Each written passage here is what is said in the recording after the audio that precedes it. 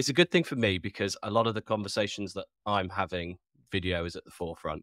whether that's interview style podcasts like this, like live shows or whatever, but using video and amplifying video and getting that far and wide is so critically important. So a chance to work with you and turn it around like at the drop of a hat is magic for me, really. And I think what we wanted to cover today was, I talk a lot about how to make content efficiently and how to make it easily and how you can do it yourself, the tools that people use.